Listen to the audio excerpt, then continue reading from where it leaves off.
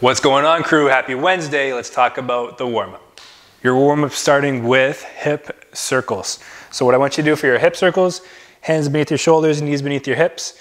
And essentially, you're gonna take one hip and make as big a circle as you possibly can. I want you guys to simply go 10 times around. Once you've done 10 in the one direction, you'll go in the other direction, 10 times here. Essentially, we're just getting blood flow to the hips, get lots of movement in them, make them feeling good before we get into the workout.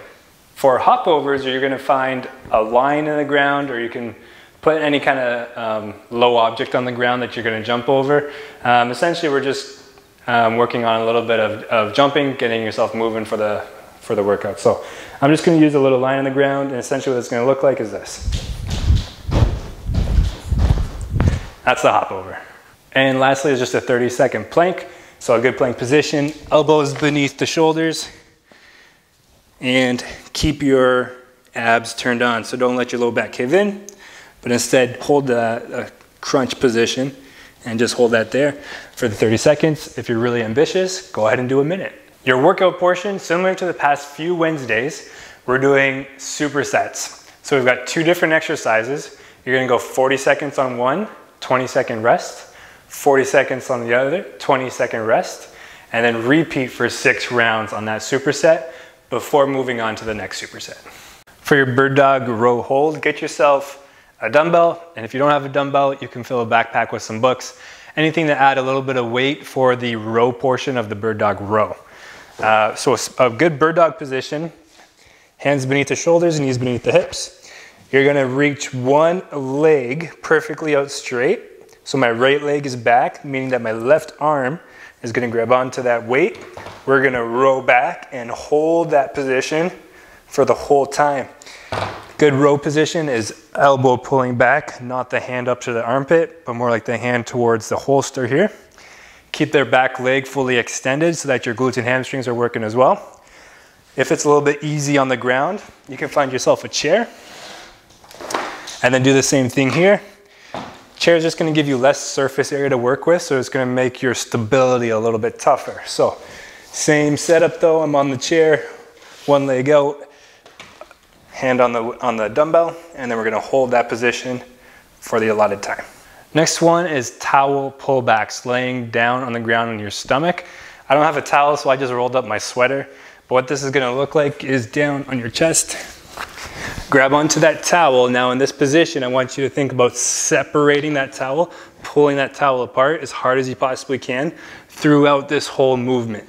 So I'm breaking that towel. I'm gonna row up, squeezing my back muscles, and then reach out. And that's the towel pull back. Next is single leg squats. You're gonna find yourself a chair or a couch to squat onto. The lower it is, the harder it's gonna be, so find yourself the right height.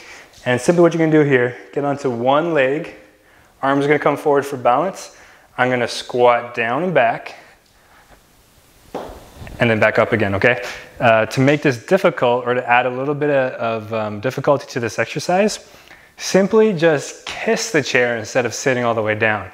So I'll show you what I mean. You can come all the way down and kind of sit on it and come back up, or keep your leg working the whole time by controlling, just touching, and then back up tall. You're doing the whole 40 seconds on one leg, and then in the next round, you're doing the whole 40 seconds on the other leg. The bear crawl push-up, set yourself up in a good bear crawl position. So again, that's hands beneath the shoulders, knees beneath your hips. If you're not quite ready for the push-up, go ahead and just hold this there, just regular. But to add the push-up into it, it's exactly what it sounds like. You're gonna point the fingers straight, elbows back, until your forehead almost touches the ground. And that's the push-up right there. Again, if the push-up's too hard, just hold it. If this takes a lot of toll on your wrists, then just put your elbows on a chair or a couch and hold the bear crawl position there.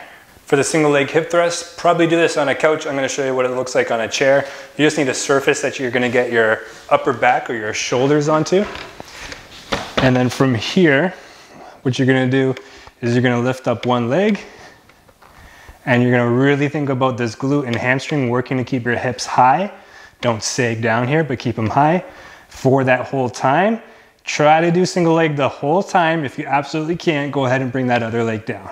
For your Russian twists, Again, I've said this before, but what Russian twist should not look like is just kind of lazy, no posture, just going back and forth. What they should look like is tall in the torso, lean back, reach the arms up like you're holding Simba, and then you're gonna rotate one direction, rotate the other.